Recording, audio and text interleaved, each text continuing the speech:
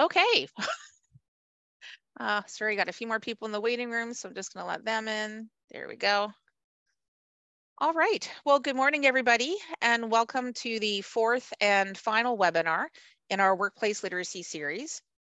We've creatively titled it Evaluation because that's exactly what we'll be talking about today, albeit in relation to workplace literacy. So this morning, you're going to be hearing from me, and I'm Tamara Cottery, the Executive Director of Literacy Link South Central, which is the regional literacy network that operates out of London and supports the 6 counties around. So just a few housekeeping items. First of all, if you're not speaking or trying to speak, it would be wonderful if you could mute your microphone so that we can reduce any background noise. And also, if you're not able to use your mic for some reason, Andrea, I'm not sure if you ever got yours working. I hope so.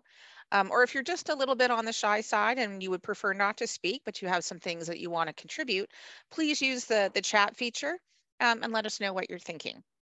So there will be opportunities to ask questions at the end of the webinar, but if you would like to ask a question earlier, then please put your question in the chat or raise your hand, or, if worst comes to worst, unmute yourself because I can't see everybody online right now because I'm sharing my screen. So point is, we definitely want to hear from you. I'm sharing information today, but the conversation will be richer if we have more people sharing. Okay.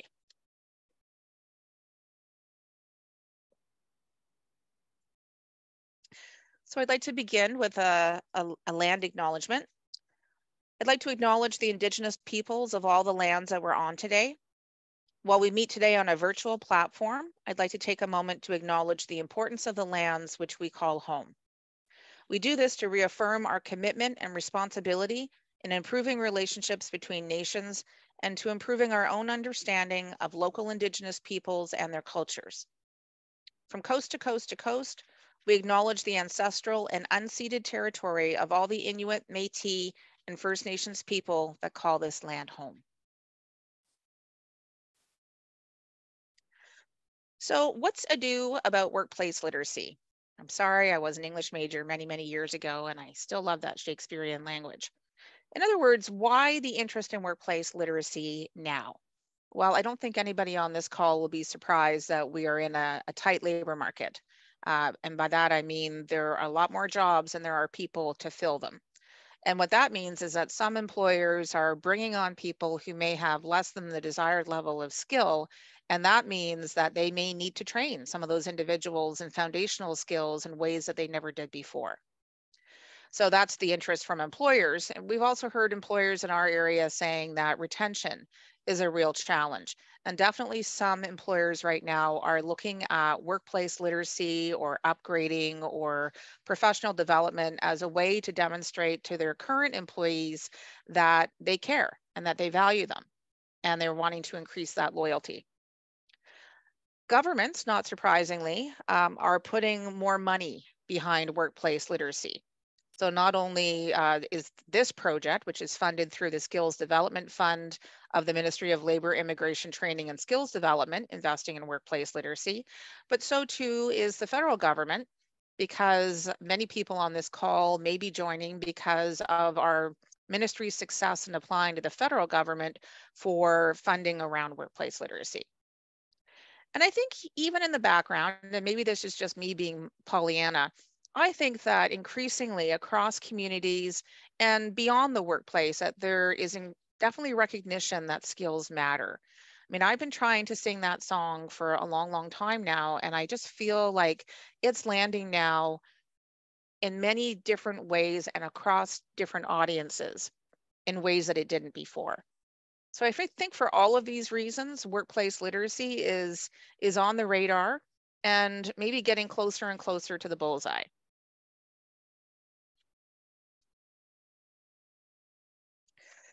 Okay, is workplace literacy right for you? Okay, so there are some things that you definitely want to consider. I'm sure that workplace literacy isn't the only thing that your agency is involved in. It does require a certain amount of flexibility. Employers work just in time. You may have heard that expression before. Time is money for them, and they want what they want when they want it. Okay, so you need to be flexible.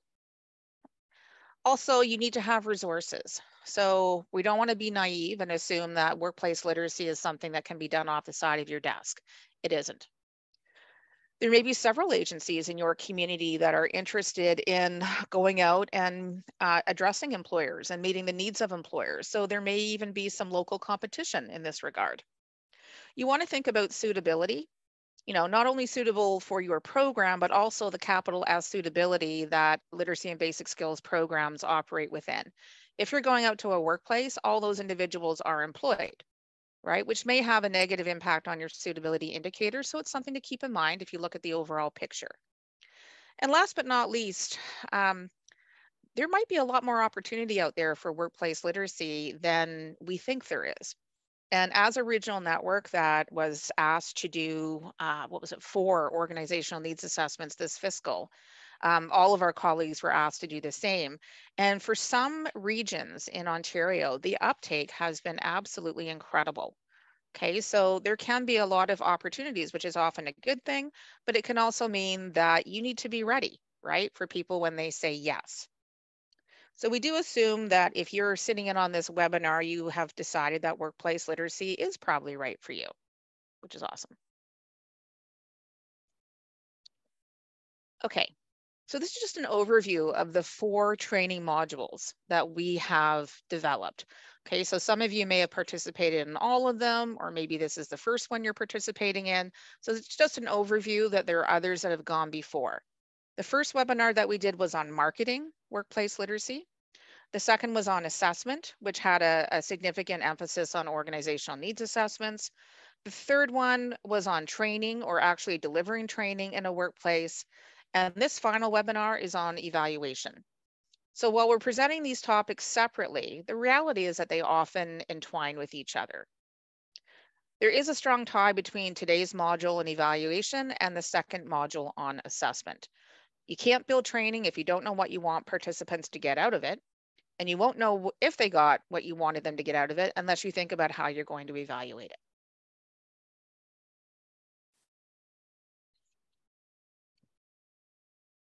Okay, so you may have heard us discuss in other modules in the series types of workplace literacy programs.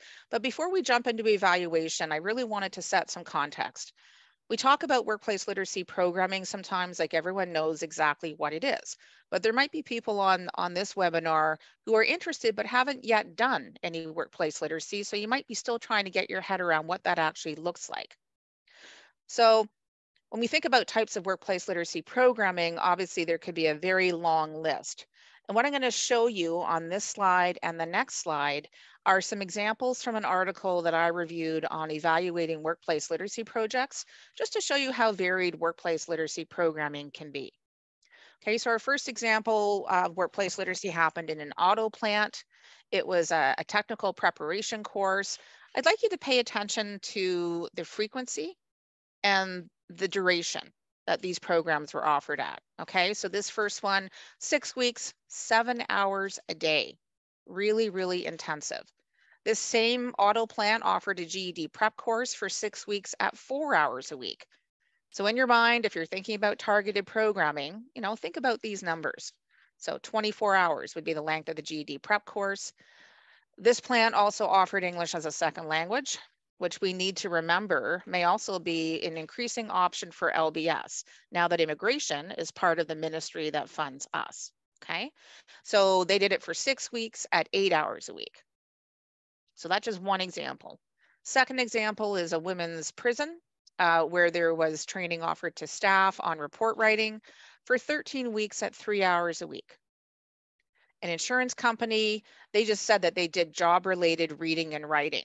But it's interesting to me that they said a small insurance company.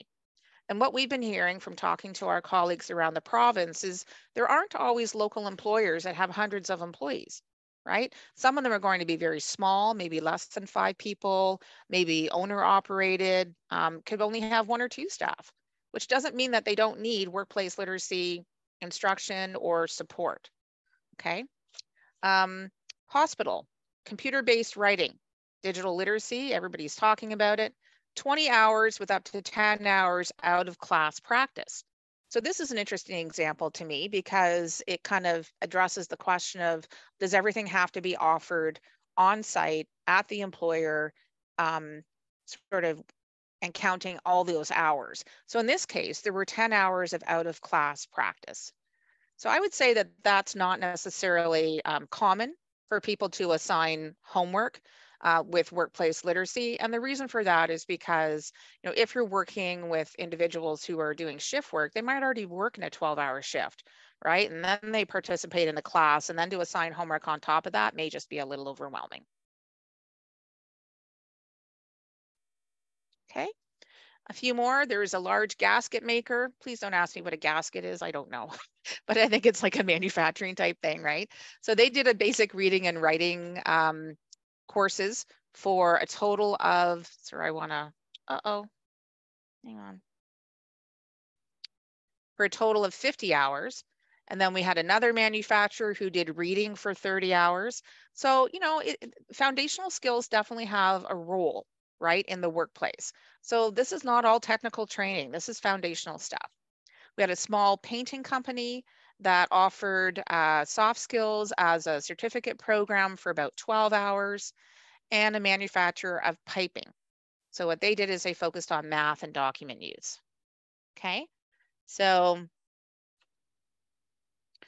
I like to prime the pump by talking about types of workplace literacy programs, because you do begin to see that there's a real variety of topics that can be addressed, and programs differ considerably in terms of number and hours, sometimes referred to as the dose. Sounds like a very medical, somebody has a bottle of pills or something, but it's funny, but the number of hours of intervention is often referred to in evaluation as the dosage. Okay, so I like to have these kinds of examples in my back pocket, because I imagine, if I was trying to talk to my employment and training consultant and they were giving me some pushback, maybe saying, hey, your program has to run for 26 weeks or it has to run for X amount of time. I don't think so. Right. And, at the end of the day, I recognize that what I think about things may not be the end all be all, but the reality is I think we need to take our cues from employers. It will make it a little more difficult when the programs are shorter. It limits the kinds of things that you can evaluate. Okay, so we'll talk a little bit more about that in a moment. Before we get there though, does anybody have any other examples of workplace literacy programs that you have run, or that you are running, or that you're planning to run that you'd like to share? I really don't want to be a talking head for this entire time, so. And I know if push comes to shove, I'll call upon my, oh, Alicia, thank you, Alicia, go for it. I joined late, so sorry if I hope this wasn't shared. Well, anyway, we had done, or are in the process actually of doing, a local organization has asked us to train their staff of 200 plus individuals on how to use Teams for work. So they had been using, I think, a different platform and decided they want to use Teams, and a lot of staff didn't know how. So we're coming on site to them with equipment, and we're teaching it in multiple sessions to get everybody at different time slots, and it's going really well so far. Awesome. Thanks, Alicia. That's a great example. Any other examples that people want to share? So in that case, it was as little as 3 hours. So again, that's what the employer wants. That's what they need. So in my opinion, that's what we step up to address. I'd like to hear one more example. All right, Jeremy or Anne-Marie, can you step up here? I'll go. I'm quicker on the button than Jeremy, maybe. I think we're seeing a lot of soft skills related requests. So communication in the workplace, which, engaging with others is a big concern of employers at both the employer level and management level. And I'll give you one more, even though you asked for just one, some professional writing. That's been sort of a common thing as well, especially when recording reports and communicating with, let's say, parents. So we have a child care employer who is concerned about the communication between staff and parents and making sure it's professional. So what does professional look like? So those are two things that we've been focusing on. Thanks, Anne-Marie. And Audrey, I'd see your hand up. Hi there. So I work at the Labour Education Centre in Toronto, and because we're rooted in the labour movement, we work with unions, and so we get requests, interestingly, more from unions to help them to build some foundational skills with their union members who are employees with various organizations, companies, City of Toronto, etc. So my question really is, kind of what's the parameter, like what's the borders of what is workplace literacy, particularly where it's unions that approach, certainly Labour Education Centre, more than employers? Well, first, I love the examples, Audrey, because we have been working with one of our unions here locally, and we were working with their pre-apprentices. But as our relationship with them is maturing, they have identified that they have individuals within their union who are not apprentices. So they might be working in security or custodial or light manufacturing, but they're concerned that these individuals, they need some support with foundational reading and comprehension because they can't understand completely the foundational documents that are there to support them, like the collective agreements and all those kinds of things. So to go back to your question of, I think what you're asking is, where does work with unions and workplace literacy intersect? Is that a safe way to paraphrase? Okay, so this might sound like it's completely off the top of my head, but in my mind, I don't think there's a huge difference. I see the unions as really significant partners in promoting workplace literacy in a positive light. And should it become necessary, ensuring that workplace literacy is not abused, is not used as a way to, remove certain staff people, that it needs to be very respectfully put forward as something that is being done with and for employees and not something that's being done to them. Does that help at all? Because I don't know that there's official words around this, but I'm happy. Let's discuss. So I have another related question, and boy, it just left my brain. The other sort of trying to find the border of sort of the level of literacy, like what is foundational skills compared to skills that are not foundational. One of my concerns is this kind of slow creep towards folks who have, basic, like folks who have literacy, they're fine, but they're in their workplace, they have to learn new digital skills and different kinds of technologies. So I guess I worry a bit of sort of the most marginalized will continue to be most marginalized because their relationship to the labor market is precarious. And in those kinds of jobs, the employer, there's not a lot of interest in supporting their employees to build their foundational literacy skills. So I just worry that we're sort of creeping up to support workers, and I'm not saying this is wrong, who have the foundational skills, but they need the workplace skills. And to me, it's,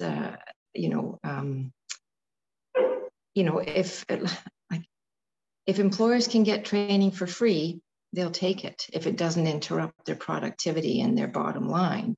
But it basically excuses them from actually making that kind of commitment longer term to support their employees, from pay and everything. I guess I want to make sure that we attend to, the structured inequality, right, in our economic systems that we live in, right, which are capitalist-based, exploitive-based. So how do we address, or how do we consider the larger context as we do workplace literacy, which is, to me, basically a constructed system that I don't know who it's benefiting, but it's a chip away kind of issue that doesn't deal with the larger systemic inequalities and also the larger issue of we're actually not really serving those who are most marginalized, who may or may not be in the workplace. sorry to bring up the big issue right now, but I very much appreciate it. Yeah, thank you. And I feel like my brain is splitting off into a bunch of different places here. So I'm going to do my best, Audrey, to kind of summarize my response to what I think of are the 2 or 3 or 4 main points here. So in terms of whether I think that workplace literacy is detracting from people who are more marginalized, I appreciate where that question is coming from, but I still maintain that our existing literacy system is still out there, right? And it's not to say that we shouldn't be working in workplaces where people are most marginalized.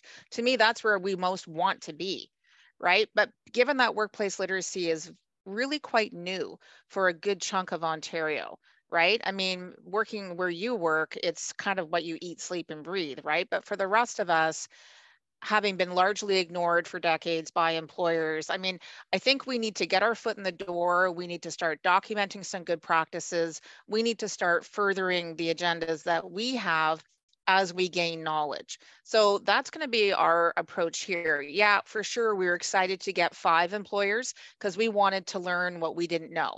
And as we're learning what we didn't know, we can start thinking about how to more strategically reach out to those companies and employers that we believe really have some significant needs, right? In terms of the what constitutes foundational skills and what constitutes technical skills, I feel like that's a moving landscape, right? And what I mean by that is, like, obviously 15, 20 years ago, people who were good at technology, they had like kind of the special status, right? Because not everybody had it, not everybody needed it. So they had this special skill set. But now I would argue that digital capability has become integral to every aspect of our lives, which means that some of those things that probably 10 years ago, like teaching Word, teaching Excel, teaching Microsoft Teams, might not have been considered part of a foundational skill portfolio. But I would argue that they're becoming that way now because the bar is rising, because digital literacy has filtered into our lives in so many ways. So not to sort of try to take an out, but I mean, we've had many discussions in our office about how the definition of foundational skills has been changing and how it's been increasing, because as the knowledge-based economy, right, continues to grow, and as we differentiate ourselves from AI and those kinds of things, the kinds of skills that people need and can demonstrate are changing. So I don't know if I'm helping. You know what I'd love to do, Audrey? I'd love to find you and have a conversation one-on-one, because I love some of the points that you're making. And I think we do need to keep them top of mind in terms of, remembering where we come from, remembering what it is that we try to do and why we try to do it, and not getting lost in other people's agendas. Okay.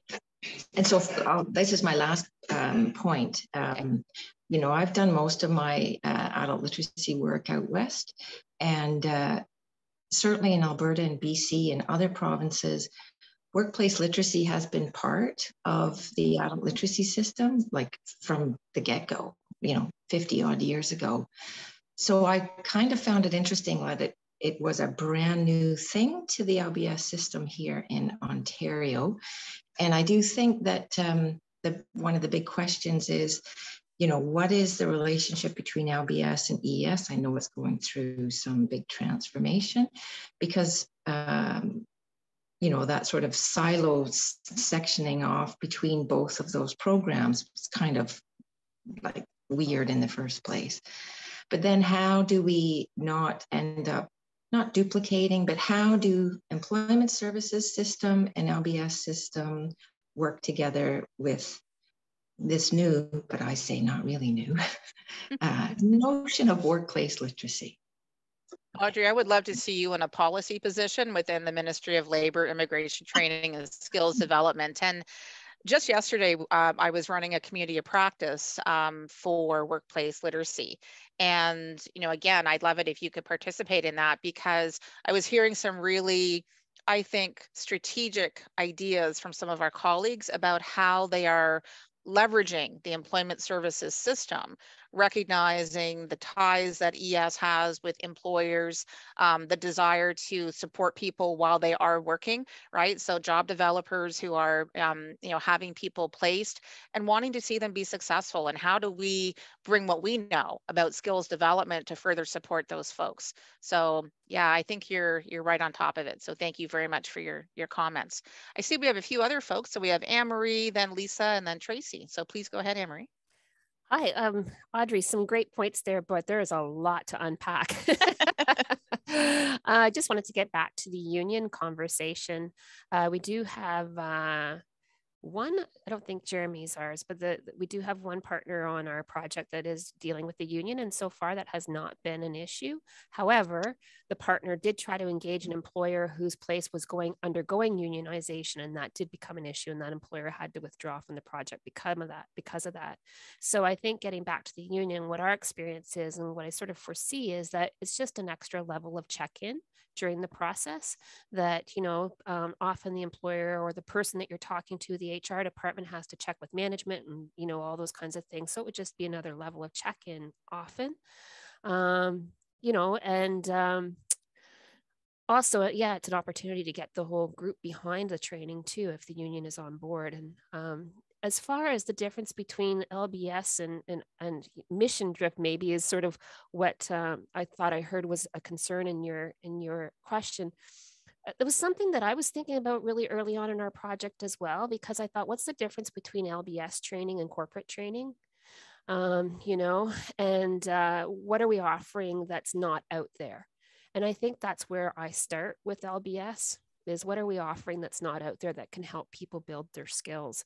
And that's often that contextualized help at those foundational levels of many areas: reading, writing, math, computers, all those kinds of the baseline on which you build the skills for other skills to grow.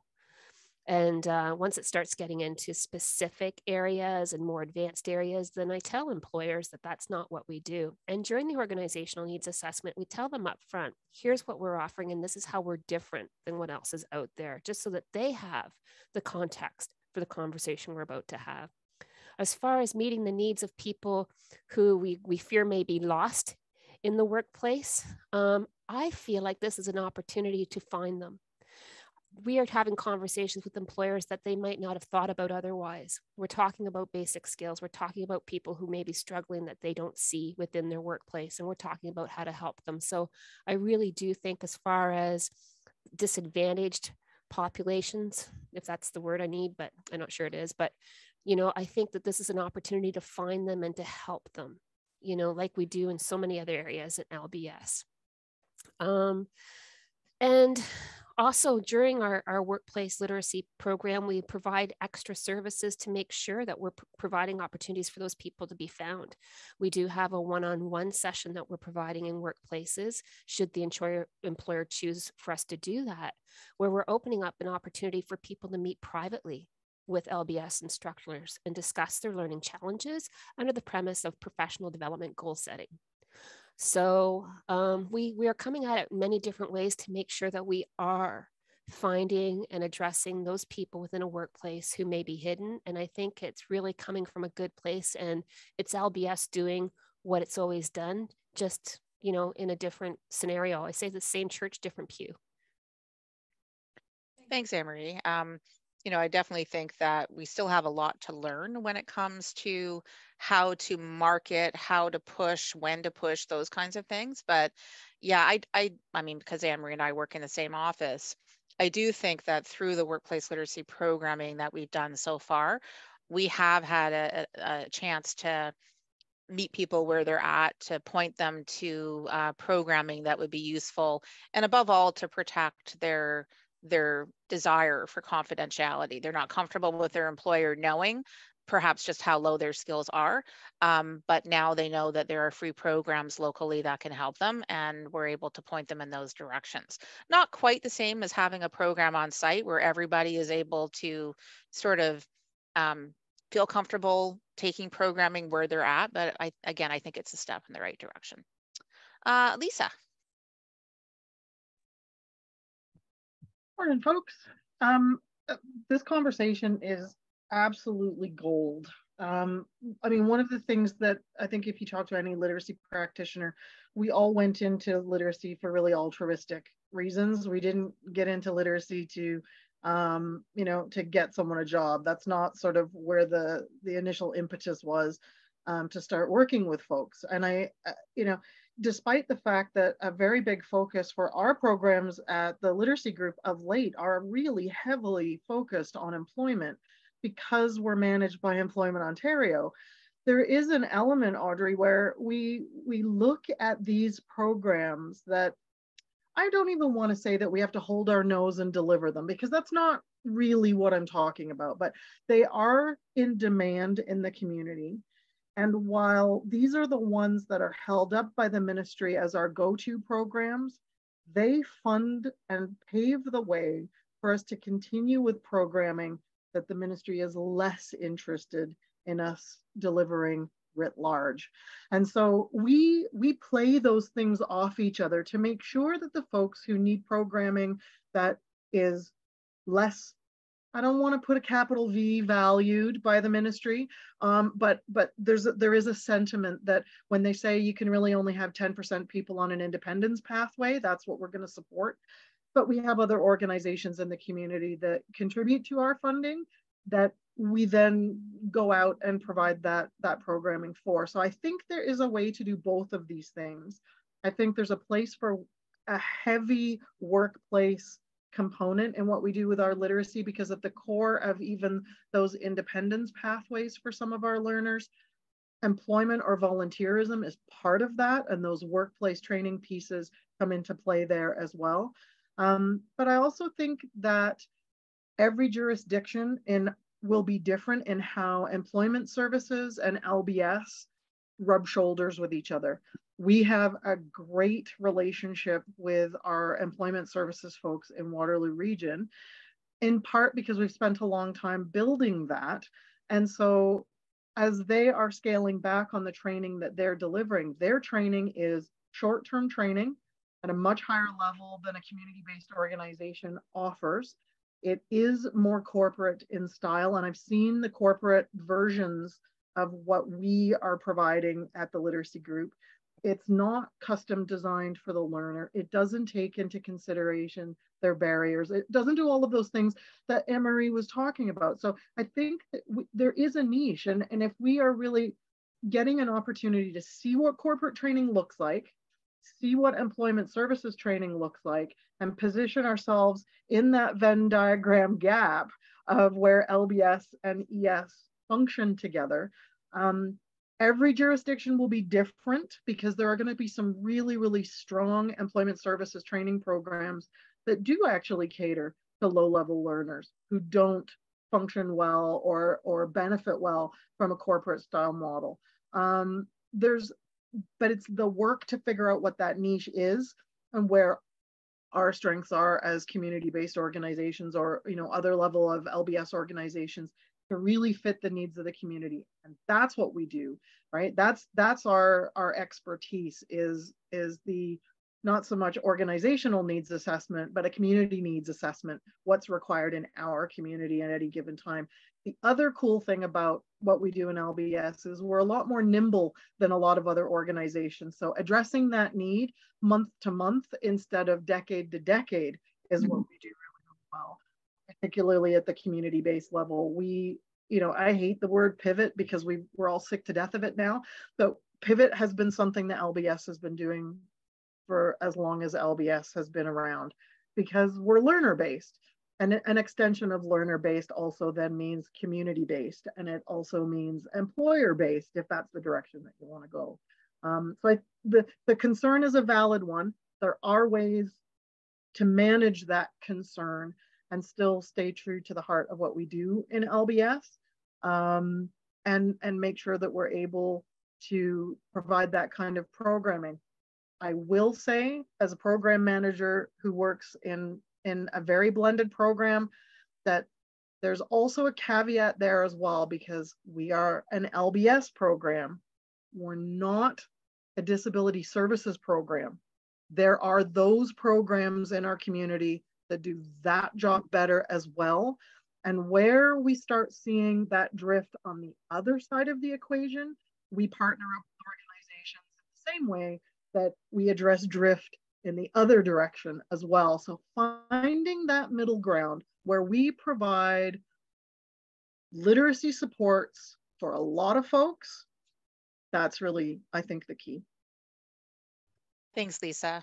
I really appreciate the insights that people are sharing. I mean, for me, we have quite a focus, not just on workplace, but also presumably on underrepresented groups right now, right? So, and one of the things that I think about is, to what extent is the ministry really interested in addressing the needs of underrepresented groups and lower level learners, right? I mean, I think they'd love it if it all looked like everybody was at a high level 2, ready to move into level 3 with 2 weeks of intervention, right? That looks good on their stats. That's not the reality that we see sort of out in the field. So, you know, I'm a big believer in trying to influence policy as well as doing all of the backdoor stuff we have to do at the local level to do what we really think is important. Tracy, I see your hand up, and then I'm going to move us back into the evaluation territory. And I'm hesitating on making my comments, but so I'm listening with Audrey and Lisa have made very valid points, but I'm thinking about, I guess, flipping it a different direction, is looking at from an LBS lens. There's all these different funding opportunities out there for workforce literacy as a whole, but when we look back at the LBS system, and I speak just from LBS, I'm concerned about our SQS values and OALCF and how all of that wraps into this properly.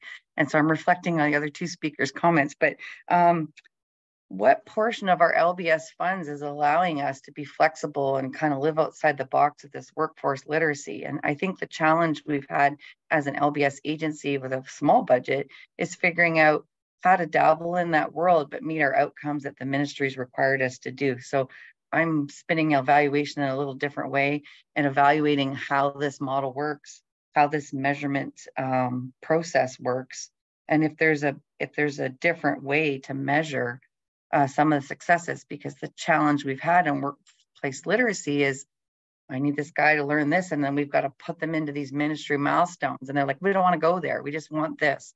So the paperwork and evaluation has become burdensome to some employers, and they've on the flip side said that that's not what we're looking for. But I do have this, and when you say marginalized, underrepresented group type category of person that needs our assistance, but we got to keep putting a square peg in a round hole. Anyway, I'll just leave it there and let you keep rolling. But I'm just wondering, resistance to this LBS model and the measurement system that's there, is it necessarily fitting into workplace literacy how we could do it, or could we do it different?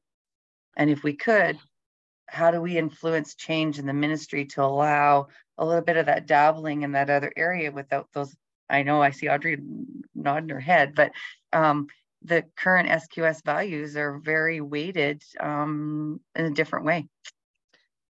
Thanks, Tracy. I mean, I know you have a ton of experience, not just in LBS, but certainly in sort of like broader systems and whatnot. So I think that workplace literacy should have its own performance management system.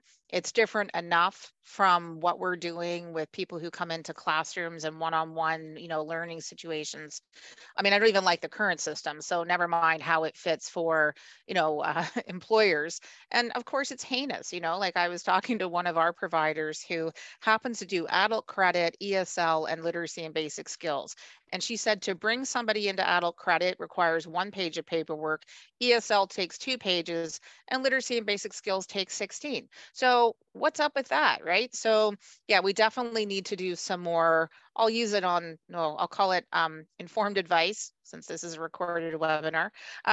We need to provide more of that to the government, because they're actually shooting themselves in their own foot, right? By not making some of these changes, because they're making it very difficult for us to bring employers to the table, for us to really figure out what counts when we're talking about workplace literacy. And there's my little segue back into evaluation. So okay, thank you guys so much for that.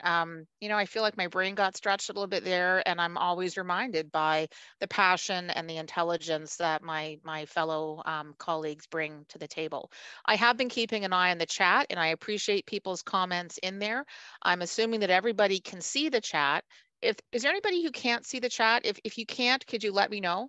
because I'm going to let you read that on your own if everybody can see it and comment accordingly.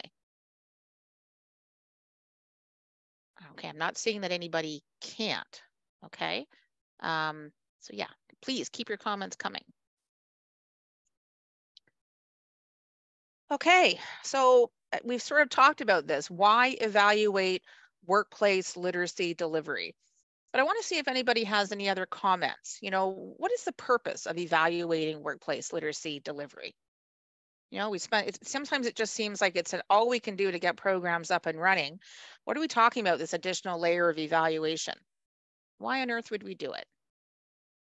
Anybody have any comments on that, or did you use up all your oxygen on the last question? Maybe that's what happened. Okay, well, I'm going to keep going, but certainly that door is not shut. So I would say, you know, we evaluate workplace literacy for the same reasons that we would evaluate any other activities or programming that we participate in, so that we can learn from our experiences. Rarely, if ever, does anyone get everything right on the first try. Well, or if you do, then you're in the minority there. So goal number one for evaluation is to learn things that perhaps you didn't know before.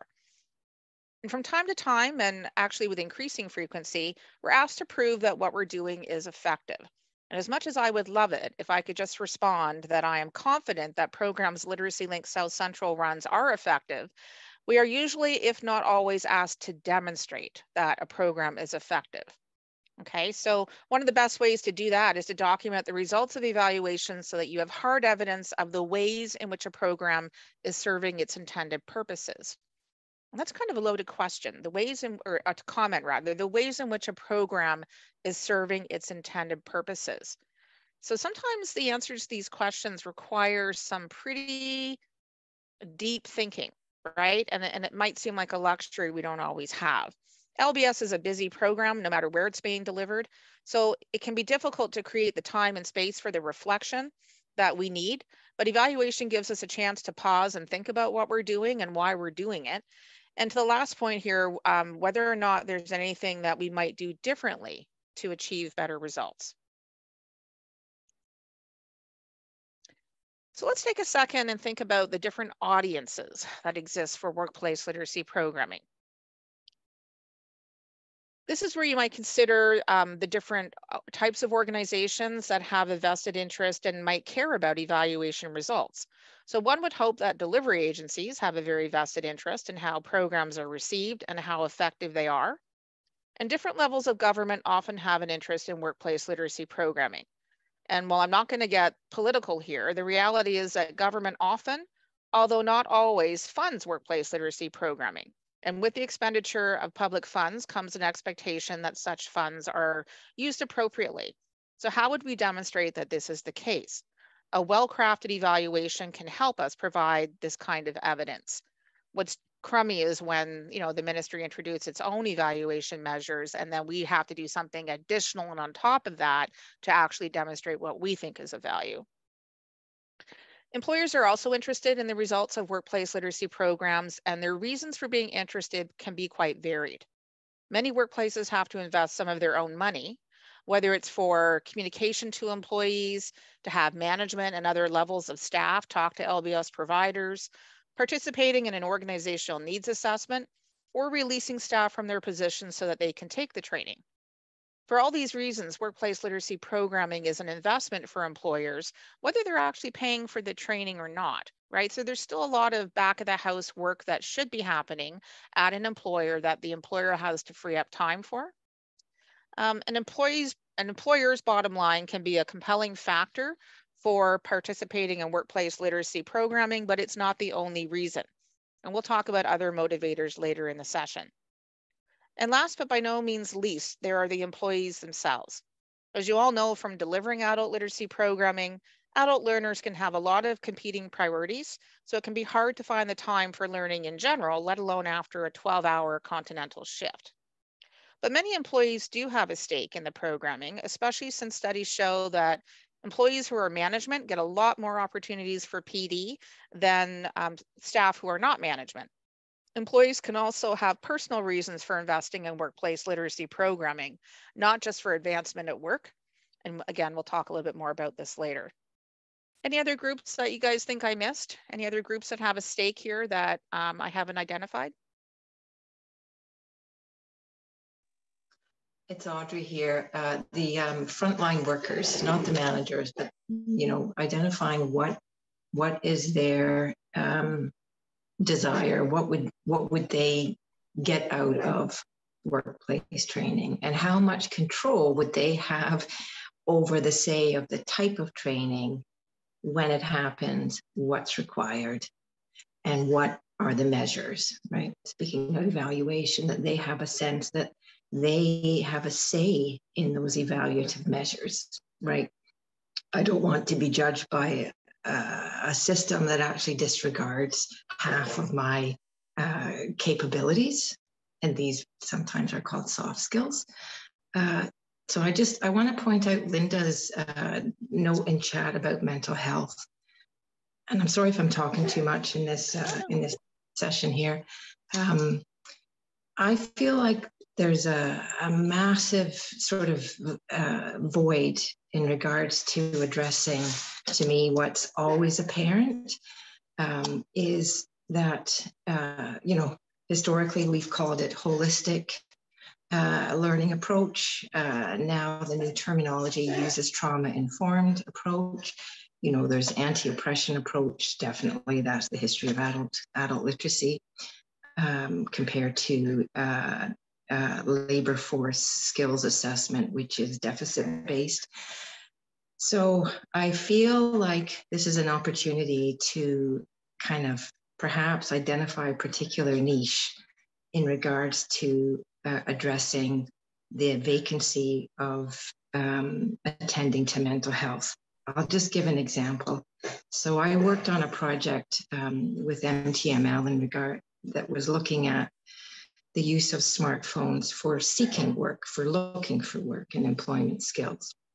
And it became, and we use a trauma-informed lens to design the project. And that made it really, really clear that it's minimum 50% around people's sense of self and their identity, whether it's a worker or I'm unemployed, or my embedded history of schooling and whatever my life has been, for me to have a sense of myself as capable in highly structured hierarchical systems that disregard the whole person. So I wonder if there would be interest in the LBS practitioner field to push for taking those new skills for success. And I absolutely despise that framework. I've done tons of research on that whole IELTS levels and all of that, to take those new skills for success and to kind of reframe them or highlight that mental health is a missing component in the workforce development field overall. It's only when people are within workplaces and it's sort of trendy and it's very easy to spin doctor mental health in the workplace, but it's still based on a hierarchical system. So those who can't demonstrate their skills and knowledge, we just say skills, we never say knowledge, which is ridiculous, right? It's what people know.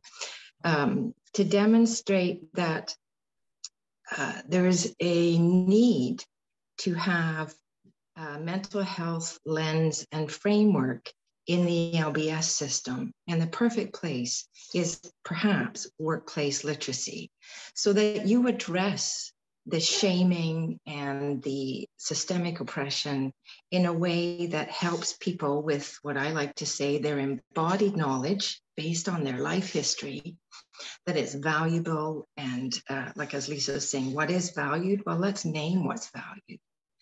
So, sorry, it might be a bit of an outfield idea, but when it comes to evaluation, you can't do evaluation without starting in the beginning of your intentions, your objectives. And if we only use the government's objective, we're basically perpetuating the deficit model, and you know who loses all the time, right? So I feel like perhaps this is where we could push back and say that we, you know, workplace literacy and worker well-being and mental health goes hand in hand, and that we take that highly technicalized and dehumanized skills for success system and we reframe it as in workers' bodies, their knowledge and their ability to demonstrate it. I think what's happening is workers, especially frontline, especially precarious, they have to leave their knowledge and skills at the door when they go into work. And so they're not even allowed to be able to express their fabulous capacity. So to me, I'm interested in workplace literacy around that it's always whole person approach. And I'm really, really concerned that workplace literacy from the government's perspective is more of the dehumanizing approach. So I just wanted to bring Linda's point around mental health as like a core issue in regards to workplace literacy, along with everything else in LBS. But if we don't see that, we're just continuing a deficit-based model that needs people to not have skills. You see, we have a model that requires people to be less than they really are. Do you know what I'm saying? So we need to change our view of this. Okay, I'm done. You know, sorry to go on. No, that's, I think, you know, from seeing the chat here, yeah, I think that there is definitely growing recognition that mental health, you know, it's no longer like that secondary issue that might need to also be tackled as part of, you know, wraparound services and that kind of stuff. It's really becoming integral. So one of the things that I'm thinking, Audrey, is, you know, the provincial support organizations for literacy have been asked to develop resources and tools. And I'm going to flip this part of the conversation to some of them to say, look, you know, we have an opportunity here in Ontario to start building our own pool of knowledge around workplace literacy. And I think that's where we can exert some say, right? Because they've not been told what to develop, they've just been told to go forth and develop. So, you know, if we say this is a priority and we ask some of them to include that in the development of their resources, then we're making that statement and we're providing our practitioners, I think, with some really good materials, because, you know, they often know some practitioners are very nervous, right? Obviously, about moving into mental health territory because they worry that they might do more harm than good, right? They're not a mental health professional. What do I do? So I think we could really help our practitioners by providing them with training and resources that, you know, can help them look at these things. They are holistic, I think, by and large in their approach, but it's probably more by intuition than by design. So helping them more from the design side, I think would be really cool. Okay, so thank you very much. I mean, obviously remembering the learner as the focal point is so critical. So what is important to think about from an evaluation perspective is that not all parties are looking for the same results. I think we've been talking about that sort of throughout the webinar, right? What's driving each of the ships, so to speak, right? So let's have a look at some of these audiences. So if you look at, I'm just going to move my thing on my screen here. Nope, didn't mean to do that. Sorry, I'm trying to move my chat somewhere. Okay, over there. So if we look at delivery agencies and government as two separate audiences, so delivery agencies are, I think, looking for improved literacy practices at work and elsewhere, because it's not always about the workplace, change learner beliefs about literacy themselves and education. So those are some areas that I think most delivery agencies are thinking about. Government, on the other hand, probably looking at number of learners served, satisfaction rate. We've all seen the customer service satisfaction stuff that the ministry insists upon. The likelihood of making referrals and why they insist on formalized referrals, I don't know. Word of mouth doesn't seem to have a lot of meaning. Scalability, and replicability are things that tend to interest government. And if you've written a fair number of proposals, you've probably seen the whole scalability and replicability. Not only do they want you to figure out how to do it in your own community, but how you can do it anywhere else in either the province or in Canada. So, and then we have employers and employees. So what I'm hoping that you guys will take away from these two slides is that, there are different perspectives, different stakes, different kind of skin in the game, if you will, and therefore different expectations when it comes to evaluation. So employers, as we mentioned earlier, are interested in retaining workers, preparing employees for future training. So, building the skills so that, additional skills can stick, reducing errors or waste, meeting health and safety requirements, improving customer relations, some teamwork and other soft skills, financial literacy. Some want to become an employer of choice, and that speaks back to competition and empowerment. So before we leave the employer one here, I'll highlight reduce errors or waste. So in previous sessions, we've talked about don't overpromise what you can do with a single workplace literacy program.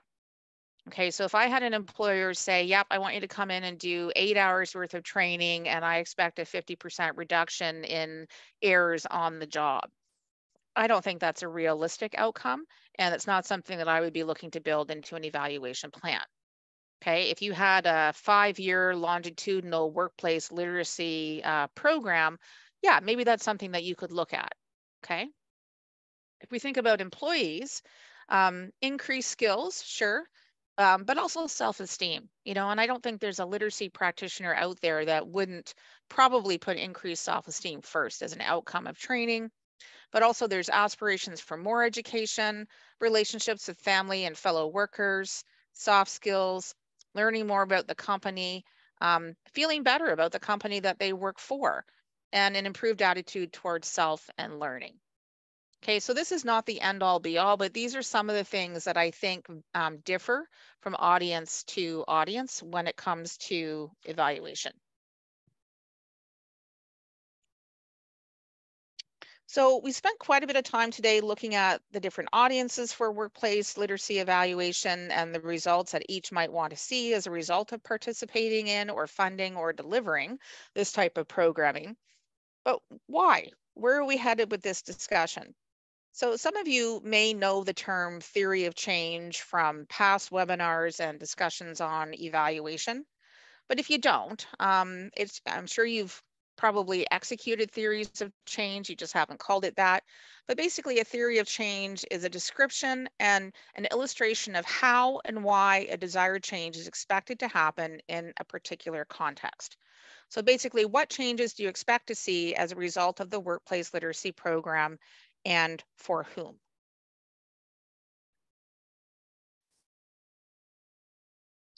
So once you've identified the types of changes you want to see, whether it's a change in self-esteem, whether it's an increase in skills, an increase in an employee's perception of whether they can do a particular task. Once you've identified those things and you've thought about who those changes will affect, you'll be ready to start crafting the actual questions. You'll also need to think about how you'll ask the questions. Will they be open-ended, multiple choice? Will they involve rating scales? Will you use paper-based surveys, online surveys, interviews, focus groups? These things have implications for resources. So, interviews are amazing because you get such a depth of information, but then you may have some challenges in collating the results, right? Because they can be very, very diverse. Who will you ask in the evaluation? And will you need more than one evaluation tool? More than likely you will. Depending on the changes that you want to see, does the company already have any baseline data? And we can talk about some of these areas a little bit later. So again, some of you may have participated in the second webinar that we delivered as part of this series on assessment or organizational needs assessments. What we've realized is it's not enough to just talk vaguely about workplace literacy and what we want to get out of it. So, we really have to be more deliberate. And during the training session on ONAs, we discussed how sometimes when you're talking to employers, they're not entirely certain what it is they want to see happen. They just know that they have a general problem, right? So it's our job as literacy professionals to take what the issues are that we're hearing, and maybe not just from employers. Again, in a perfect world, you're talking to supervisors. It would be amazing to talk to the employees themselves, but sometimes that's got to be a work in progress, right? Because an employer who's uncertain about whether workplace literacy is even worth participating in may not open the door at first blush to having you talk to people who are working on the floor. But once you get in there and you start developing and delivering programming, and the employer is brought alongside or maybe further along the continuum of understanding what exactly training can contribute to besides an increase in the potential bottom line, then maybe you can make the argument to talk one-on-one with folks, right, with those frontline employees. And we really want to get down to the specific outcomes, right? So once you determine the types of programming you want to deliver and what specifically people will learn or experience as a result of participating in those programs, then you can think about how to develop those tools. So what do we want people to learn how to do better? Do we want them to use workplace documents better? Which ones? Do we want them to do math better? What kinds? Do we want them to read better? How much better? And for what purposes? Okay, so we've talked about the role of authentic materials in LBS, and I think we all know why we use them. Does anybody want to comment on this? What is the use of authentic materials? Why is it considered a good idea in LBS? Anybody want to weigh in on that? Why not just use the old, sort of readers and stuff like that? Why would authentic materials matter? Anyone? Anne-Marie? Oh, I gotta move you guys over. Hi there. I get back to when I was in school, and you think, when am I ever going to use this? Way back when. And I think that by contextualizing exercises within materials that people are using and will be using, further helps with engagement and motivation. Yeah, I think definitely it can deepen the learning for participants. So if we look at a couple of things, the role of authentic materials in workplace literacy has implications for applicability. So again, I was reading some evaluation studies around workplace literacy, and the one that I was reading said the learners who use workplace examples in class at least 20 to 30% of the time had a gain on reading scenarios that was nearly twice that of other learners. Okay, so using those real authentic materials makes a difference. Also in terms of transferability of learning. So learners who use workplace examples 20 to 30% of the time had a gain in the area of planning, but all the other learners did not, right? So planning for their future when it came to the next step in terms of their educational journey.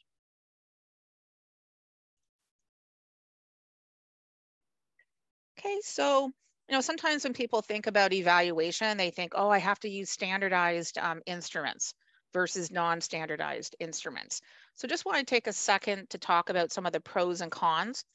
I mean, the reality for LBS, standardized tests, they're best used for a short duration. They measure only general literacy ability because they're much more generic, and they're very expensive to create, right? So usually we don't use standardized tests in LBS, okay?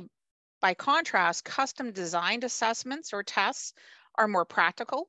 They include employee rating scales, and you can also get them filled out by supervisors, and that kind of provides a point of contrast, and they can include job-related reading scenarios. The issue with custom assessments is that they limit large-scale comparisons. So say that, your program is, let's go into the future 3 years and say you deliver at 5 different workplaces regularly.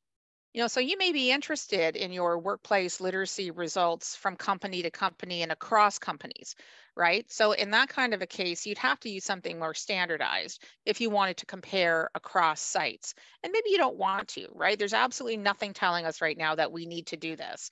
And the other piece of it is, using custom designed assessments, they're really great for making sure that you're speaking specifically to a particular workplace, but you can't compare from one site to another, right? So again, maybe you don't want to. We're certainly not being asked to at this point, but you know how ministries and government are often interested in rolling up data across the province, right? Well, they have difficulty doing that if every single program that is involved in workplace literacy is counting different things. But that at this point in time is not our problem. It's their problem. Okay, so let's get more specific now in terms of the area of evaluation. Okay, so these are just some of the methods that you can use to gather data. We live in the age of the survey, which is understandable. I mean, they're relatively inexpensive to produce. It does some of the work of, well, a lot of the work of collating the data. But these are some of the things that you can consider, right? And my overall caveat here is don't ever ask questions that you don't actually need the answer to. I mean, it's just not respectful to do that to people. And it creates work and confusion. So you may want to do pre and post assessments. I think it depends on the situation. And I know that's a really irritating answer, right? It depends, because that's not exactly, doesn't provide somebody with a blueprint. But some of the challenges that I've seen with pre and post assessments is they have to be incredibly carefully designed, right? Because you might ask somebody to evaluate their performance on something before they have an intervention or a dose of training or whatever you want to call it. And then afterwards, they didn't know what they didn't know. So I've seen a lot of post assessments kind of get messed up because as people become more aware of what they didn't know, they actually rate themselves lower, right? In the post, that can be a problem. Self-assessment, I think, is quite a useful tool, but then you're looking at people's perceptions, right? And we know that sometimes people's perceptions of their abilities can differ from the reality, right? So, but self-assessment can be a really good tool. I find it often engages people because they're thinking about themselves. And, lots of people don't get a chance to do that very often, and they like it when it happens. Classroom observation can be a pretty powerful way of gathering data, but again, it's a resource issue, right? So you don't just have a teacher going in, teaching, getting out. If you wanted to include classroom observation, you'd have to provide the time for someone to do that. Observations from other employees and supervisors. I think this can be very valuable because supervisors might be noticing certain things with other staff, or vice versa. People on the floor might be noticing things about supervisors, and you want to see a change, right? In certain things that you might be trying to evaluate. So you want to get those perceptions. Obviously, learner activities, interviews, and the data review. So again, this last area, I don't think it's an area that we're likely to often deal in because it assumes intensive, in my opinion, intensive and ongoing evaluation. At this point, we know that we'll be doing workplace literacy for 15 months, and that kind of seems like a long time, right? In the scheme of things, it isn't, but in our world, it is. So trying to draw conclusions from sort of year over year training is not often in our wheelhouse, in my opinion. Okay.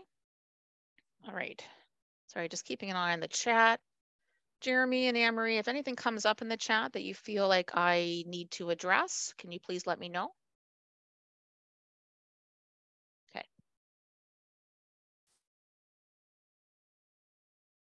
Okay, so let's take a second and talk about the length and size of programming. I think this is a bit of a hot topic, has been a hot topic in adult literacy programming over the years, right? So how much learning, how much time do you have to spend in delivering a program before you can reasonably expect somebody to get something out of it? It's a pretty big question. And I bet you some of you have been challenged from time to time, maybe by your employment and training consultants. Maybe you thought you'd deliver something that was 9 hours and they said, no, not long enough, got to be longer. Somebody ever had that experience and feel comfortable sharing it? Lisa? That was definitely a hot topic where we were. It changed how we did intake. We were doing the sort of traditional LBS intake where we would wait and make sure that everybody was in class before we put them into CAMS. And with our short programs, you do not have the luxury of time to be able to do that. So consider putting someone's service plan in and pending it, and then putting in an actual start date on the very first day of class, so that you're not having potentially lots of paperwork to do and to con some of your staff from different areas of your program to get the paperwork done. So that's the one piece.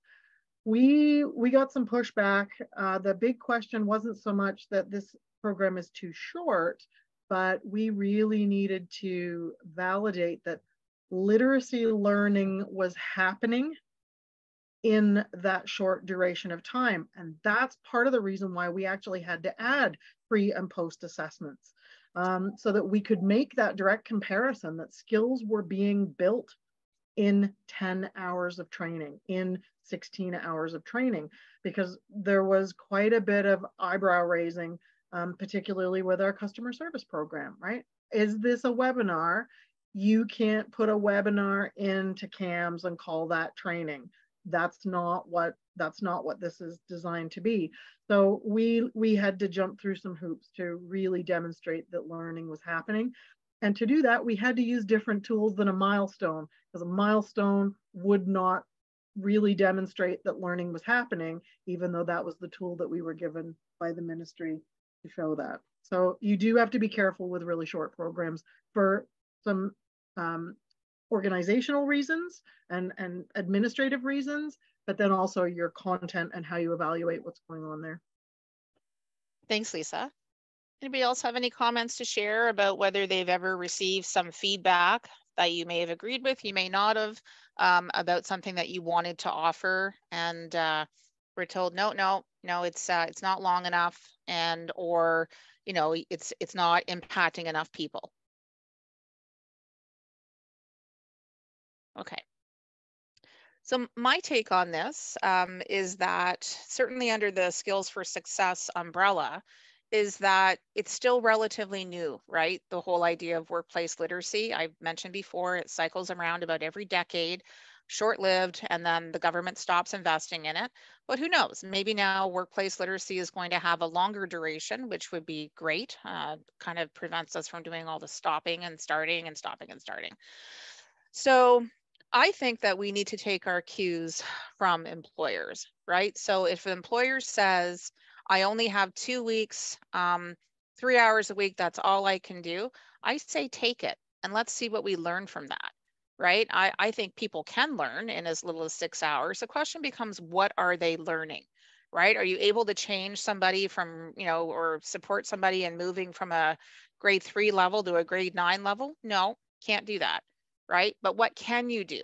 And how can you evaluate it so that you can demonstrate that you did it? So Lisa, your example was very apropos, right? Because you had to find a way to show that there was value in what you were delivering. One thing that I noticed is that typically workplace literacy involves smaller groups of learners, like 10 to 15 people. But again, that's not a hard and fast rule. I mean, I've seen workplace literacy happen one-on-one. I've seen it happen in larger groups, maybe as many as, 20 or 30. Lisa, do you have a question or comment? I do actually, just a quick add on to that, because sometimes you're moving the needle in such very, very small increments that it's very difficult to actually show that improvement over a short period of time with a small cohort. But if you start collecting that data across every single cohort that you run, whether it's the same programming in-house versus programming that you're offering with an employer, if you've got some metrics where you can now start collecting, let's say 3 years worth of information, that's the rationale to show that it might not be moving much, but we are moving the needle. And by and large, not just confidence and self-perceived improvement is happening, but that, when we compare this response on a scenario at the beginning of the program to this response at the end, 70% of participants move one tiny notch. One notch isn't enough for one cohort. for your ETC to stand up and give you a round of applause. But, you know, when you have 300 people who have then been through this short-term program and 300 people times 70% have moved one notch, those end up being big numbers. And unfortunately, with something new like this, like you say, we don't have a lot of data to support that what we're doing is good. And so what I would say is having this kind of evaluation that we can share between us as programs, and having even small pieces of evaluation that I can rely on to provide to Susan, for example, or Anne-Marie's got something from a program that she's been using where I can say, these programs demonstrate this kind of improvement. It's not our program, but we're going to be asking the same questions because all of those questions are important. We as a community of practitioners can actually build on the data that we're collecting. So I'd like to see something that's shareable, even if it's one metric that shows that there's some improvement, albeit a very, very small one that we can leverage between us. That's a really, really good idea, Lisa. I mean, the notion of sharing information isn't new, but an official sort of provincial community of practice is new. And I think up until this point, we've been thinking about, you know, how do we market it and how do we, you know, do an organizational needs assessment? But now we're moving through, as we get to the end of a natural cycle, yeah, absolutely. We should not just be sharing evaluation tools, but the results of those evaluations, because cumulatively across a province, you start to get a picture a lot faster than you would within an individual program, or even within a certain geographical area like a county or a city. So I love that idea, and I'll have to do some thinking about that. Audrey. Sorry, I'm on my phone on not a good stand. So I feel I just want to go back to the point around what was it called, self-evaluation as perspective-based and therefore not as valuable as supposedly objective approaches to evaluation.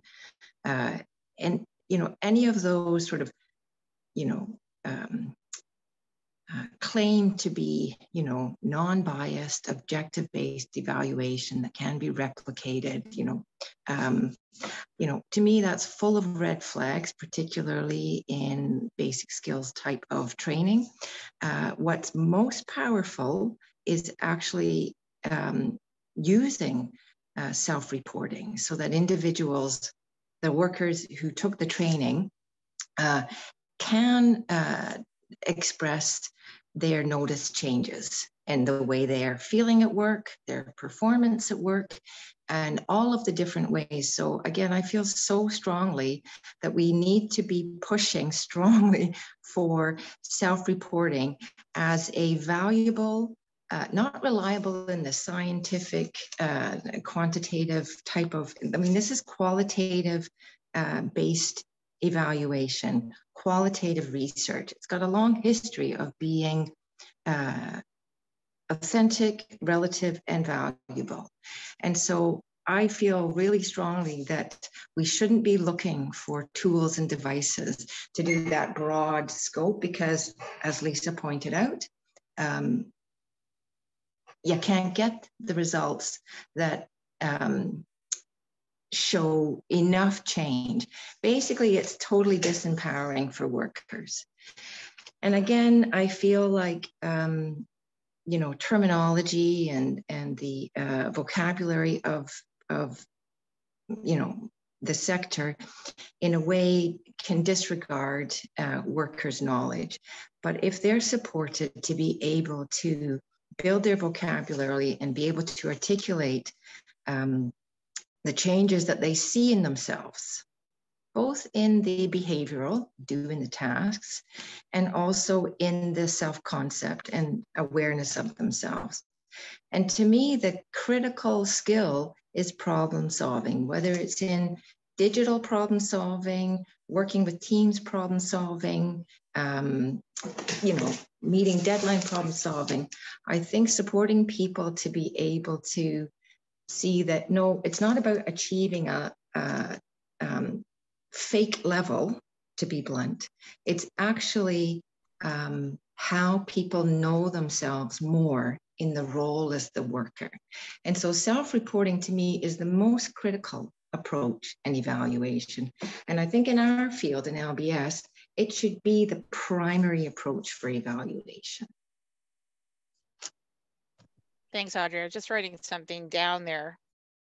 How do you, sorry, did you say how do you learn more about yourself as a worker? Is that what you said?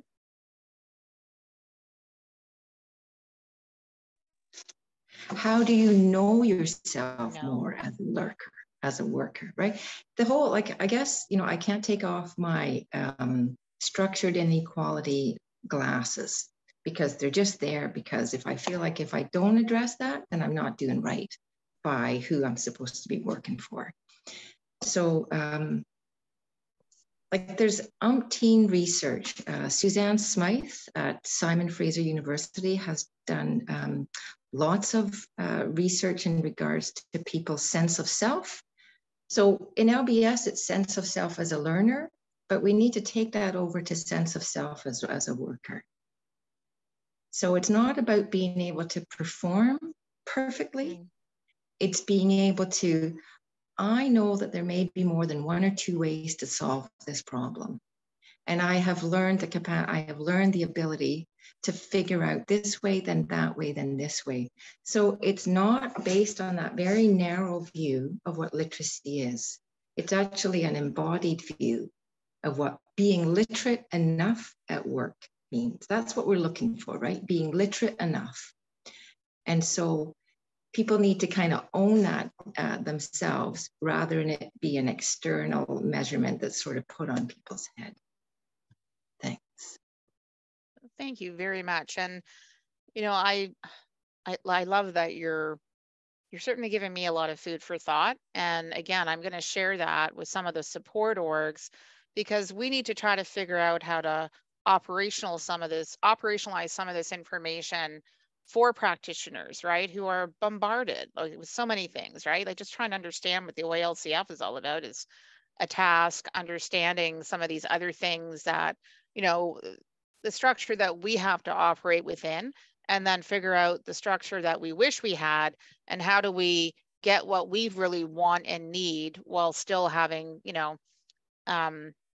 well, continuing to get funded is a good thing, but, you know, definitely trying to move the needle in a way that makes sense, as opposed to always trying to implement these workarounds. We're really good at that. LBS agencies should get a gold star for problem solving and having multiple ways to get to an endpoint, but it would be nice if we didn't have to do that, right? If we could just kind of call things what they are and do what we believe. Sorry, but I think based on that, like I see workarounds as a strength. I don't see it as something else I need to do. So for most employees who are at the front line, most of them are, you know, who don't have the big tickets in regards to education or qualified education.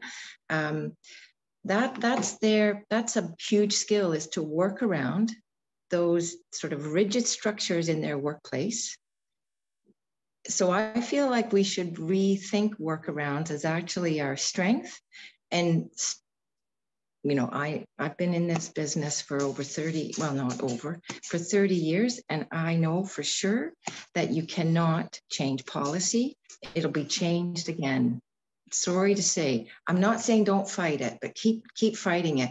But don't expect things to actually shift to a learner-centered, person-centered approach. It's never going to.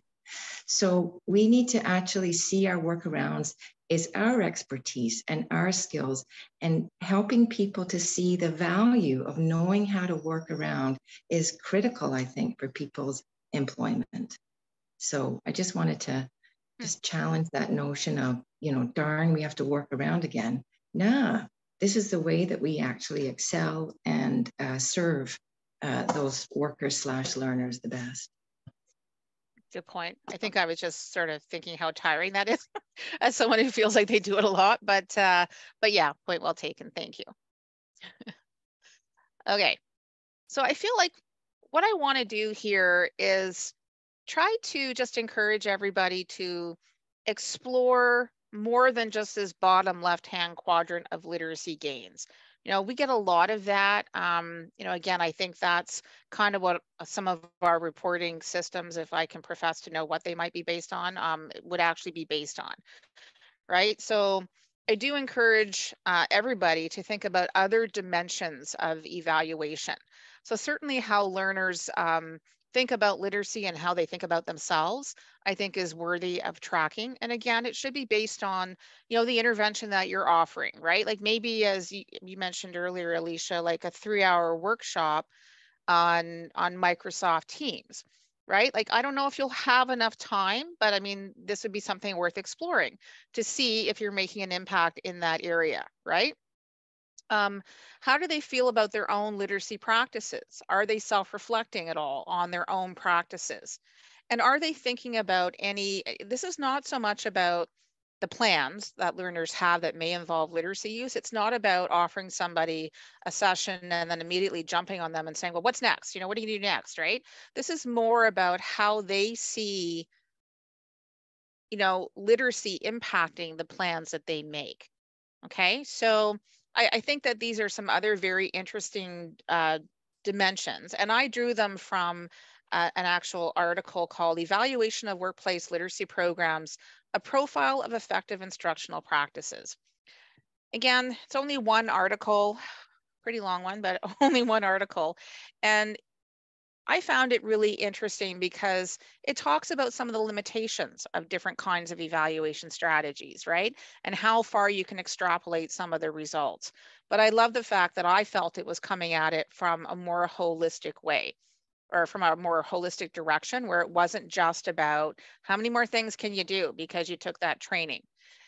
And the other thing that I found really interesting about this article was that they were saying it needs to be intentional, right? So if you want people to think differently about, you know, literacy and themselves, or about, you know, what their actual literacy practices are, or about planning, you have to build time for that into the actual instruction, right? It can't be like one conversation or a passing comment. It has to be something that you are intentionally building into curriculum. Okay, and I realize that we could probably spend an entire session about that, but that was a little bit of an epiphany for me, right? We tend to think about learning activity, demonstrate your learning, and there we go, right? But this was kind of making me think, okay, so when you're developing curriculum, how do you build in discussion time for this? And how do you build in discussion time for that and make it really deliberate? And just to go back to one of the earlier slides, we were talking about the use of authentic workplace materials. I mean, the recommendation was at least 20 to 30% of the time, right? To really maximize some of that transferability of learning and applicability. Tamara, if I can just interrupt, we've had a request for that article. So if you can tell me the name of that again, I'll research it and put it in the link. I'm gonna, yeah, absolutely. I will pass across my piece of paper so you can do that in a second. Oh, okay. We sit really close together. Okay, so I mean, this study addressed two general questions. Basically, are learners in workplace literacy classes able to demonstrate gains between pre and post measures in areas related to practices, processes, ability, belief, and plans? And for learner gains to occur, how much of several instructional practices like reading and writing practice, use of workplace examples, discussion of literacy processes, discussion of literacy self-efficacy, and discussion of future plans do classes need to incorporate? And again, I'm not holding this up as the only way to develop and deliver a workplace, you know, literacy program, but I found it interesting food for thought, right? And even if you only take away one or two things, you know, from that particular article, I think that's good learning.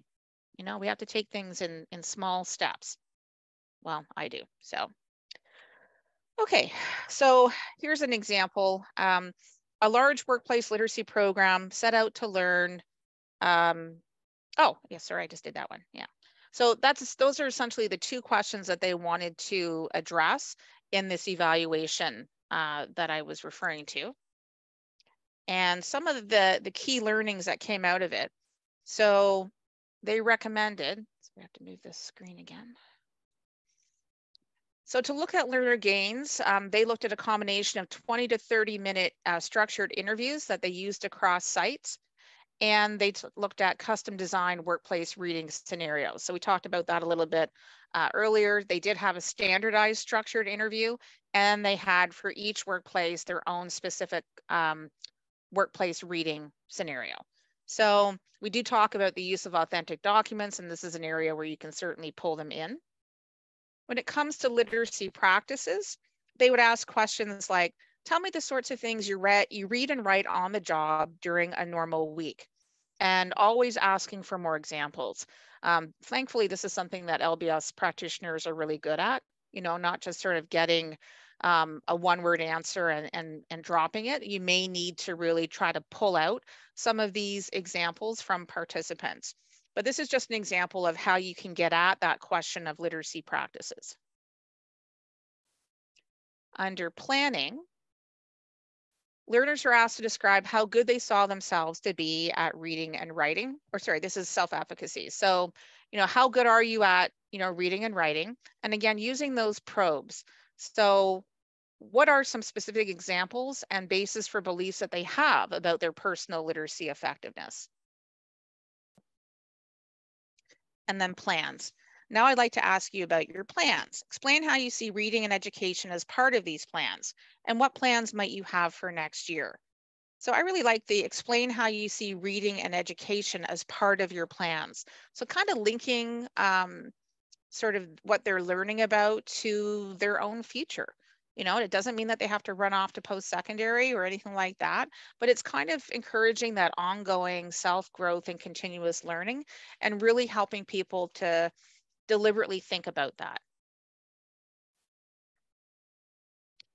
So why bother including other dimensions? Again, you know, recognizing that it's not like most LBS instructors are wondering what else they can add into their day, but these were a couple of things that this study found. So learners who had discussion of literacy beliefs and plans as a deliberate part of their course had gains on the reading scenarios that were nearly 3 times that of the other learners. Right, so it really seems as though this makes a difference, right? And learners who had discussion of literacy beliefs and plans as a part of their course made significant gains in the area of beliefs and perceived self-efficacy in relation to literacy, but the other learners did not. Okay, we don't often have the opportunity, the know-how, the luxury to be able to do these kinds of studies. So whenever I see a study that comes up with something like this, recognizing that it's only one example, I try to think about what that means for our own practices and how we seek to evaluate the impact of some of the work that we're doing. Some other learning, we already talked about the first one. You know, you could consider a mix of common instruments or standardized instruments and customized instruments. To evaluate changes in literacy practice, you actually need a large dose.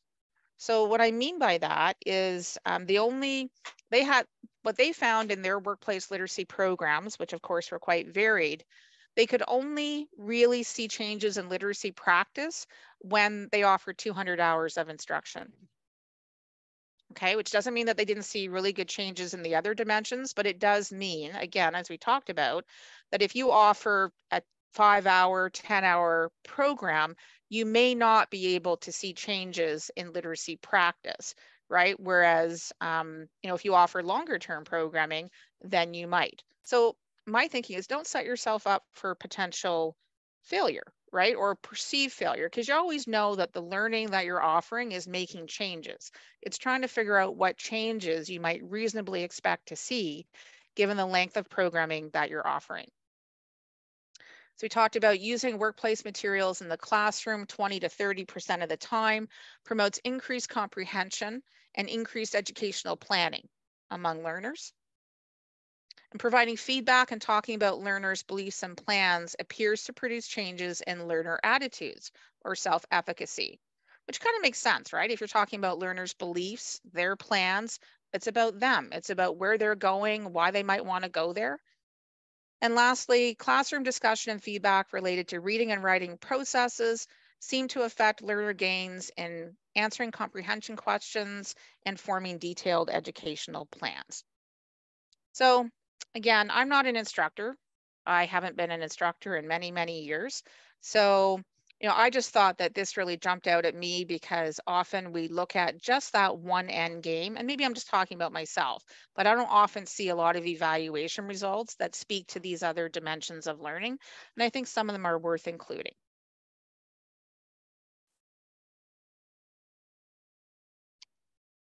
Okay, so if you want to have an impact on improved literacy processes and performance, the course should include a large proportion of time for learners to practice reading and writing. And they suggest about 70 to 80% of the time, and a lot of workplace examples. So they're also suggesting that they want to see plan discussion of learners' beliefs and plans. And if you put those together, then you should see some really good gains in reading abilities and in learner beliefs about their own literacy effectiveness. And again, for longer running courses, like 200 plus hours, changes in learners' everyday literacy practices may also be expected. So you may have done other evaluations and come up with other results, and I totally respect that, but this is what came out of this particular one. So to try to summarize here, it's all about variety, right? I mean, sometimes it's irritating that there is no one way of doing things because we all have to kind of find our own way. But, all workplace literacy programs are a little bit different from each other, right? So expecting that there's only one way to approach evaluating them or documenting success from them is probably a little naive. I do agree with you, Lisa, though, that it'd be great if we could come up with a couple of core questions that no matter what kind of workplace literacy program you were delivering, you could derive some information. And then we could start to try to track that. That'd be a pretty tall undertaking, but try to track that, across a larger geographical area. We talked that there are no perfect templates, at least not that I'm aware of. If you have one, then I would love it if you would, and I don't mean this facetiously, but if you could share it with me, I'd love to include it as part of our community of practice because we're all trying to learn as we go. Lots of different audiences for evaluation and evaluation results. And there are lots of potential benefits, right, to employees and to different audiences, and also theories of change that you can implement. I'm asking you to consider moving beyond the skills gain dimension if you haven't already, and to be deliberate about it, and to scale your evaluations as appropriate for the intervention. I feel like this is a caveat that we've had throughout the 4 webinars that we put together, but the reality is that you only have so much time. So really trying to be specific about what information you really want to know about what you're offering. I think you really want to drill down on that. And last but not least, it's important just to keep learning as we go, right? I mean, there's a lot going on in the adult literacy field. And I think we recognize that being able to offer adult literacy programming in workplaces may actually make upgrading accessible to people who would not otherwise be able to find the time to participate. Lisa, I think I see your hand up.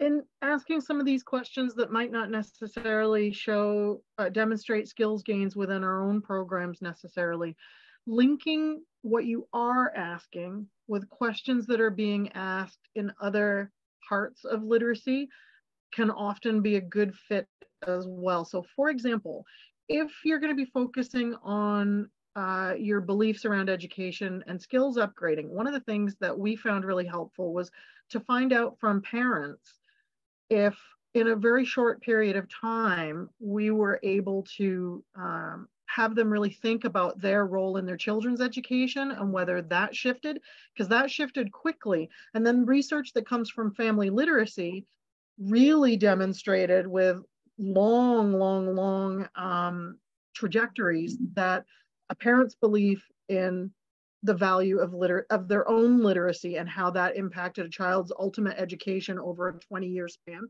that research was also a big part of it. So when you're designing your evaluation questions, you don't just have to look at the quantitative gains that a student would make, but you can make these linkages, and they're not perfect. You know, someone who's got a PhD in, you know, in research is going to rip that apart, but there's no reason to think that when we ask someone whether or not their value of their own education has improved over the 5 or 10 hours that we spent with them, and that their capability as someone who is an adult learner has improved, what that means for their children's education.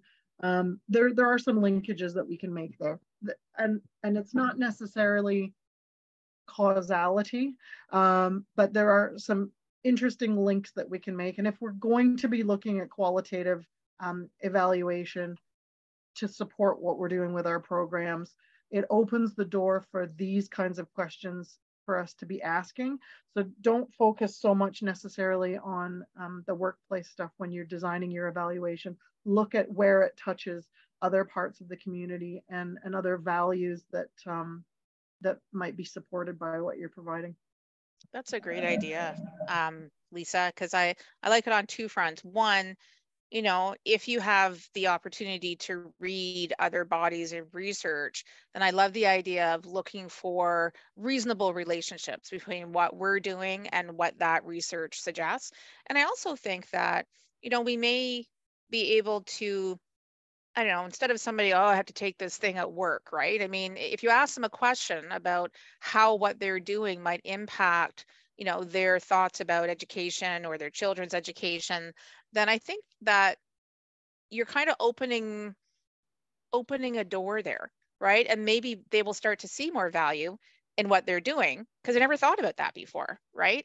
Because it's, again, some of the stuff might seem like common sense, and of course everybody thinks about that, but you don't, right? As parents, you're just trying to get through each day and not make too large of a mistake, and so you may not be thinking about how that all works. So I really like those ideas, Lisa. That's cool. There's lots of evaluation tools as well out there that are not that I'm a huge advocate for the way mental health is measured in this country, nor would I necessarily subscribe to the fact that we have a perfect mental health system in the way it's delivered and the way we look at those things, and that it doesn't have its underlying biases. That being said, there are tools out there that are recognized and that have been validated, and even integrating 1 or 2 questions from those standardized tools into our programs, where again, you don't want to measure stuff that you don't care about and that isn't relevant and you can't do anything with.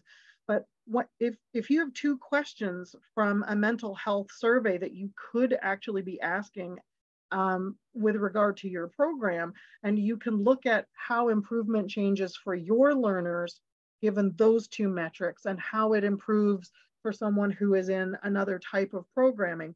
Again, you can start to make some connections between what it is that we're doing, both from a skill development and a human development prospect with these programs, because both of those things are important. And in literacy, we have really had to kind of work with the evaluation tools that we've been given, which have been really, really prescribed, and in a lot of cases don't measure what we even want to know about our own programs, right? So don't think that you have to recreate the wheel. There are tools out there that you can piggyback on, and it gives you the value then of a longer trajectory of data collection. So you can get pretty choosy about those things as well. So again, that sharing piece can be pretty important. Okay, thank you very much for that, Lisa. I really appreciate it. Well, are there any other questions or comments that people would like to share about today? Well, this webinar, I guess, in particular. Anne-Marie? I just wanted to say that I'm really appreciating this really healthy conversation that we're having, and to look at the person as a more sort of in a more global way than just as they are in their workplace.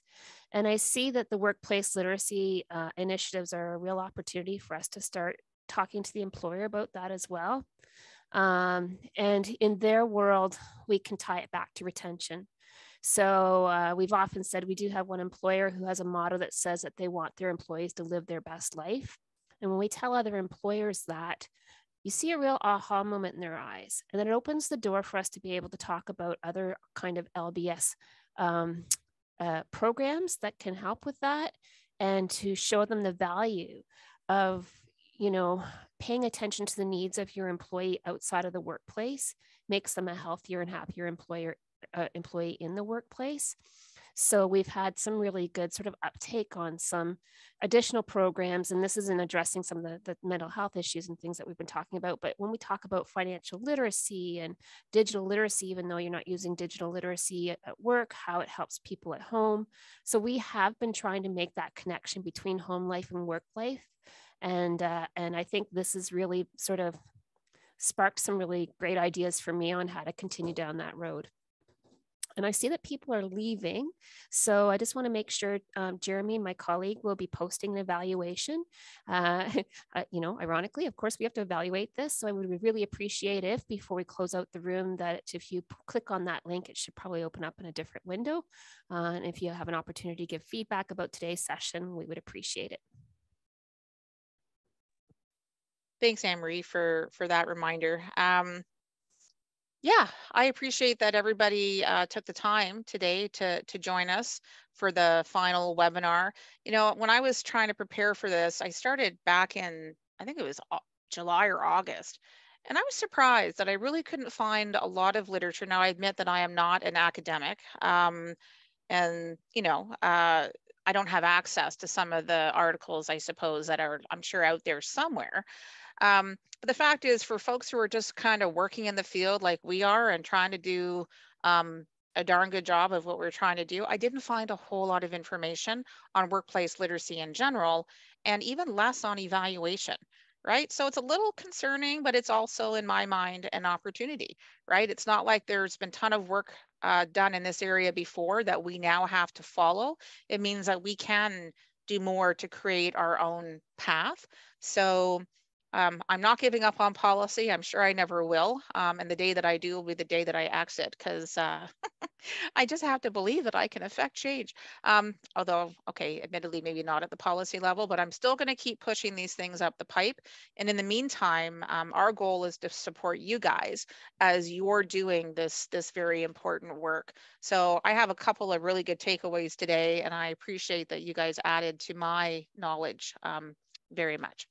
Anne-Marie, do you have one last comment or several? Actually, just have there was some chat going on. People are asking for the recording of this session. They'd like to go back and watch it again. And to my knowledge, I think we're posting these online currently once we get them all packaged up. And is it in the LBS discussion and forum section that we're putting these? That's a very good question. I think Robin's got the workplace literacy thing. Yes. Okay. Yes. Okay. Yeah. So, yeah. Actually, there's a public facing page for all of the work around Skills for Success that is happening this year. She's definitely putting it there. I'm going to put them in the workplace literacy community of practice. Anyway, we'll find a better place to put them so that it's more, you know what? I'm definitely going to ask her to put it in the LBS resources forum. Does everybody know where that is? Or how to get at it? If you don't, email us. Sorry, I hear an echo. Anne-Marie, are you still? Yeah, okay. Only one of us can speak in the office at any one time on a webinar. So if you don't know where to find that, then I'm gonna, Jeremy, would you put my email in the chat for me? Because can't do more than one thing at one time. So right now I'm writing down Audrey's email address, because yeah, I very much appreciate what everybody has said today. We will make sure that the all of the recordings are A, together, and B, promoted throughout all the regional networks. So you can expect to get that information from your regional network. And if by some fluke it falls through the crack, my email is in the chat. Email me directly and I'll make sure that you get the links, okay? And I saw that Linda left already and some of the other folks did too, but the follow-up to this is a community of practice session, ironically, right? So we've had a conversation. I put together a couple of activities. What history has shown us is that you don't always have time to do quote unquote homework, but I'd like to at least send out the activities that I put together for you. The follow-up session is going to be on February 21st. And I will send out information to every registrant for today's session with a link and with materials for that session. And again, our idea behind this whole community of practice thing was that there are so many webinars out there, right? And you get on and you get energized and you feel excited about, you know, the people that you're working with and maybe a couple of pieces of new information, but then it kind of filters away and then you take another webinar on something different next week. So we just thought, well, maybe we could come back to this, circle back to it, and try to just immerse ourselves a little bit more in this particular topic. So that's the goal. If you don't do your homework, you're not going to get kicked out. It's just going to be a matter of let's keep talking, let's keep sharing. And I hope you'll be able to join us for that session on February 21st. Okay. All right. Well, thanks so much, everybody. Again, I appreciate your time and your enthusiasm and above all, your knowledge. And I look forward to seeing you soon.